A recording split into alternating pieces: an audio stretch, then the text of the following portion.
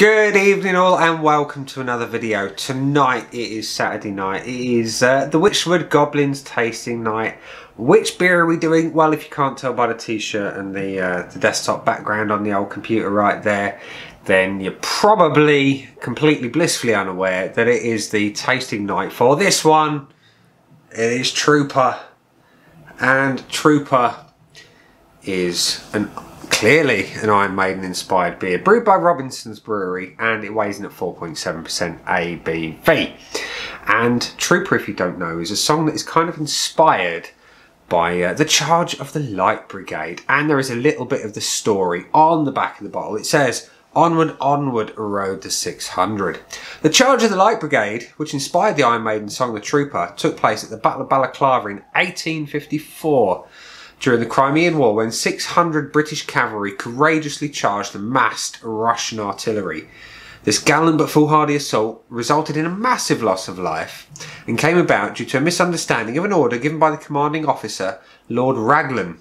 Launched in 2013, Trooper is an award-winning premium British beer that has sold over 15 million pints worldwide. And I've had quite a few of them myself, I must admit.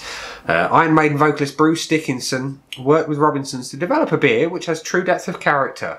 And Bruce Dickinson, as you all know, has insane levels of character. He's beaten cancer. Legend. Malt flavours and citric notes from a unique blend of Bobek Goldings and Cascade hops dominate this deep golden ale with a subtle hint of lemon. So there we are.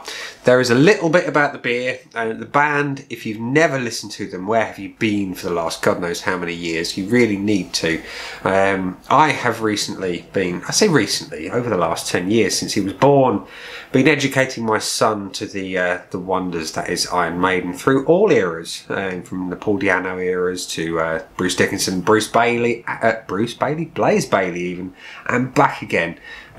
You really need to listen to Iron Maiden. Even if you're not familiar with Iron Maiden, even if you're not a fan of Iron Maiden, you need to try the beer, because I've tried it, like I say, many times over the years and thoroughly enjoyed every single pint. So, what is the Wychwood Goblins Tasting Night all about? Well, if you've not seen any of the videos before or you've never participated, the premise of the tasting night is to take one beer and turn it into two beers, one of which is warm, one of which is cold, and do a bit of a comparison and see which you prefer, you know. And I thoroughly enjoy that premise, you know. It's always a good idea to try beers at different temperatures and see the nuances, the subtleties that come out from the serving temperatures. Because, let's be honest, you know, beer is an organic thing, and sometimes it prefers being cold and sometimes it prefers being warm. And as individuals, we all have our own sort of penchant for things, you know. Sometimes we like our beers served a little bit colder because it tightens up the flavour. Sometimes we like it served a bit warmer because it opens everything up. And I thoroughly enjoy the Wychwood Goblins Tasting Night, and we're going to do another one right now. So it is Saturday the 29th of August. It is the 29th, hang on, yes, 29th of August. It is now just approaching 7:15, so let's crack on and see what we've got. So we're pouring in two distinct glasses. Unfortunately, I don't have any Trooper glassware. So we are going to pour the room temperature beer into the Hobgoblin etched glass. And we are going to pour the fridge cold Hobgoblin, the fridge cold Trooper into the Hobgoblin Halloween glass, just so it's easy to distinguish between the two as we're drinking. And we're going to analyse 5 different pillars of the beer. You know, we're going to look at the appearance of the beer. We're going to test the aromas of the beer. We're going to try the body. Then we're going to assess the flavour and finally the finish. And we're going to get one winner, possibly. We have the potential for a draw. You know, it doesn't happen very often. But it could potentially happen. So, let's crack them open and see what we get. We have different lids on the beers as well. That's something cool to point out. And once I've poured this one, which is the room temperature beer, I'll tell you which album that is. So, we're going to pour, first of all, as said, into the etched glass. We have a golden beer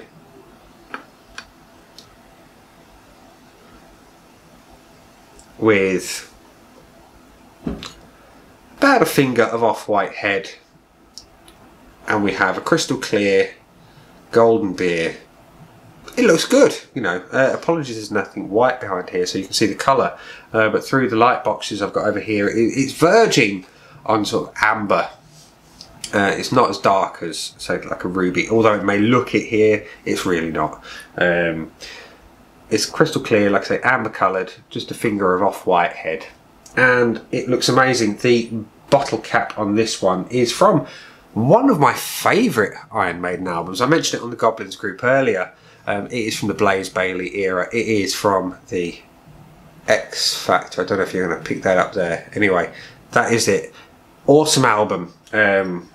Sign of the Cross. Superb song. If you've not listened to it, you really should. And Lord of the Flies. Superb again. And we are going to pour the fridge cold beer into the Hobgoblin Halloween glass.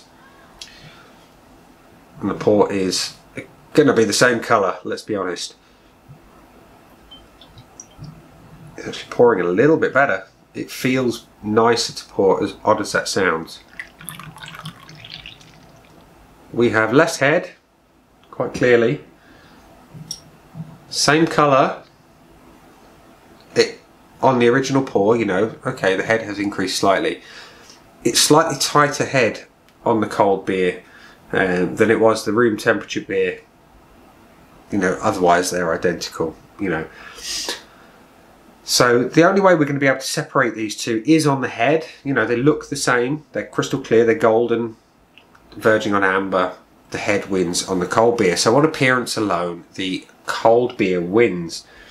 And just to go back to the cold beer, the bottle cap on this one is No Prayer for the Dying, which you're probably not going to pick that up very well there because autofocus is tracking my face and not the bottle cap. There we go. No Prayer. Killer album. So, on appearance, the cold one wins. A slightly tighter, more compact head. So, we're going to go for the aromas first. We're going to go for the room temperature in the Hobgoblin etched glass. So, malt. Clean, sweet malt. There is a hop presence. It's a sweeter hop. You know, I mean, it referred to sort of Cascade, which does add a little bit of a grapefruity edge to it. I'm not picking that up on the aroma. We had Goldings as well, which is traditional bittering hop. And Bobek, which I'm not overly familiar with, I must be honest. The malt is prominent. There is a little bit of citrus. Not huge, but it's there. So on the aromas, they are probably about 4 out of 10, you know, in terms of strength on the warmer beer. I expect them to be muted on the colder beer. So let's find out and be sure. They are more muted. They are a little bit more subtle. It's a more balanced aroma when it's colder. You've still got that malt, you've still got that citrus, but they are closer together. You know, on the warmer beer, they stand out a little bit more uniquely, if that makes sense. So at one time you get a big malt hit, and then again, when you go back in for another sniff, you get more of that citrus. On this one, it is a balanced presentation of the aromas. You get a little bit of the malt, you get a little bit of the citrus, and bizarrely you get a little bit more hop presence as well. Yeah, you do. It's more balanced, it's more well-rounded, it is what it is. You know, the temperature does affect things, and like I say, sometimes it opens up the aromas and flavours, sometimes it tightens them up. It has tightened them up here, but by doing so, it's taken away those kind of excess, you know, and allowed the whole thing to just do its thing nicely. It's one for the aroma on the cold beer, so we're 1-1. So we have one apiece. The next test is the body, and again with the cold, I tend to find it tightens everything up, brings it a little bit more kind of together, gives it a little bit more oomph, shall we say. just to go back to the musical terms, it's like taking a single coil pickup on a guitar and bringing in a humbucker. It just rounds it out and just gives it a bit more beef. I'm a guitar player myself and bass player. More guitar than bass. I've loved playing guitar for years, and my inspirations really were Jimi Hendrix and Eric Clapton. But more recently, in probably the last 20 years, there has been a massive influence from Moonface. And if you're not familiar with Moonface, anyone who's an Iron Maiden fan will know who Moonface is. It's Dave Murray, and his searing tones, but they're so tight and so smooth, from his Stratocaster with Seymour Duncan pickups in there, the old hot rails. It just works wonders. Anyway, I'm waffling a little bit off tangent, and yeah, let's go back to the body of the beer. You know, I was referring to the whole pickups being sort of thin on the single coil, fatter and thicker, more rounded on the humbuckers, and I expect to have the same here. So on the warmer beer,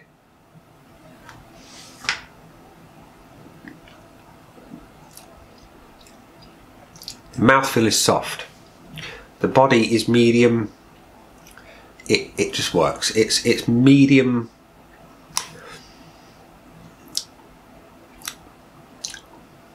Yeah, medium levels of sort of velvety smooth as well. It's nice. It is spot on. And on the cold beer,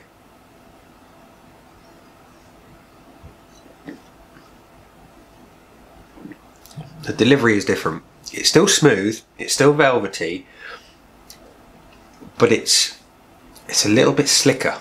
It's like, imagine I don't know, this is going to sound really weird. In fact, no, let's go back to guitar terms. If you're playing guitar or bass and you've got old strings that are a little bit dry, and then you've got fresh strings which are kind of slick and smooth, that's the difference here. The warmer beer is like those dry old strings where it's a little, whilst it's still good, you know, there's something missing. It's that freshness, and the cold beer has that. It's just that little bit smoother of a delivery. So yeah, the cold beer wins again, 2-0. So we've got appearance and body in favour of the cold beer. Will we have so appearance and aroma? Appearance and aroma. Yeah, appearance to the cold beer. Aroma, I'll come back to it. I've forgotten where I was. Anyway, but the body goes to the cold beer as well. So let's go for the flavour. We're going for the warm one first of all.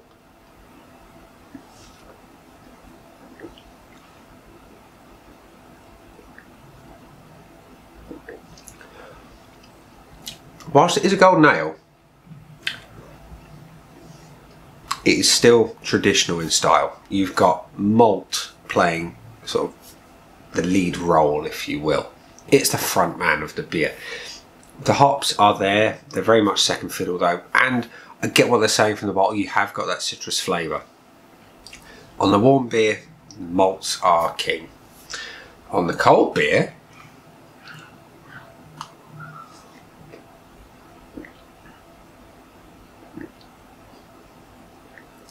again, the malt is there, but again, it's more balanced. It's a little bit more well-rounded, a little bit more put together, if that makes sense. It's interesting because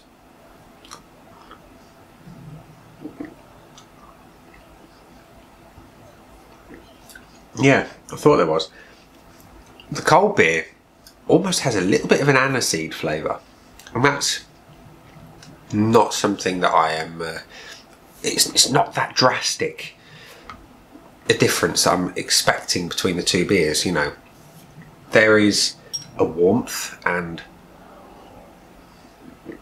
a slight level of spice of sorts from the warmer beer, but as soon as you follow it up with the cold one, you get a hint of aniseed. That was unexpected. Now,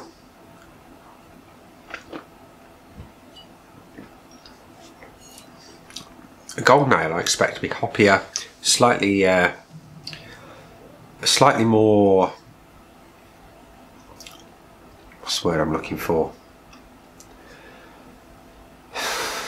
don't know what the word is, but yeah, I expect it to be hoppier. I expect it to be a little bit just fresher tasting, and to get that level of spice I was quite surprised. Like I say, I've had it many times over the years, but I've never compared a warm one to a cold one before, and you know, as a consequence, I've never seen that difference between the two.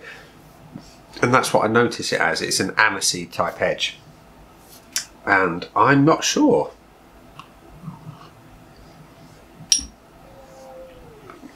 The warm one is more traditional. It's more as I expect it to taste, just warmer. Whereas the cold one is, whilst it's more rounded, it has got that spicy edge that the cold perhaps is bringing out.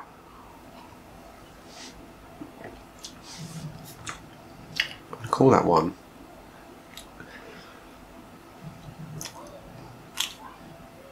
Honours Even, because there's different things that I like. You know, there are flavours that are common to both. You've got that malt, they're both common. Hops are more prominent in the warm one, but that spiciness is coming through that was different and unexpected. And again, I've never detected that before when tasting it in previous times. It's just the comparisons bring it out. So Honours Even, and that brings us on to the final chapter, the end of the album, shall we say, the finish. Which one do I prefer? So we're going to start with the warm one.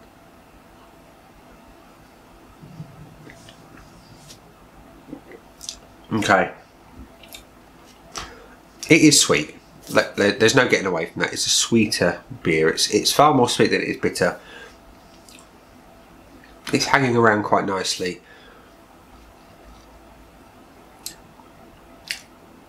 Yeah, there is hop, there is malt, there's a little bit of everything on the finish on the warmer beer. I like it a lot. On the cold one,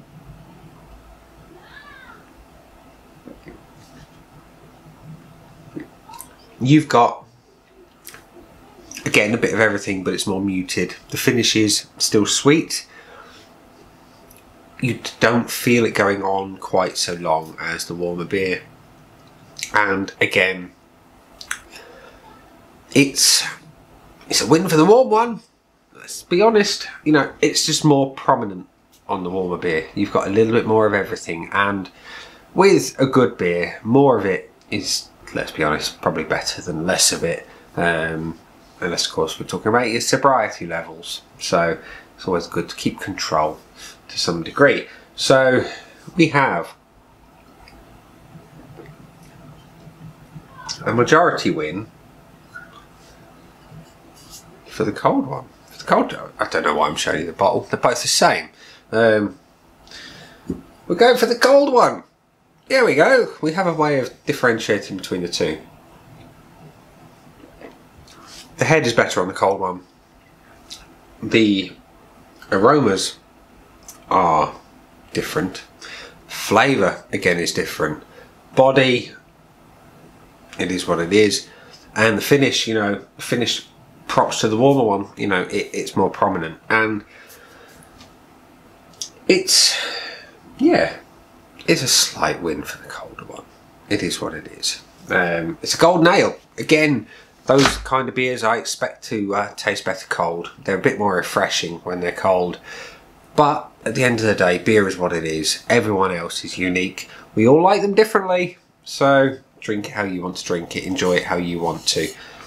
Which leaves me at the point of the video where we say, down there are some buttons. You know exactly what to do with them by now. Let me know in the video comments below if you've tried Trooper.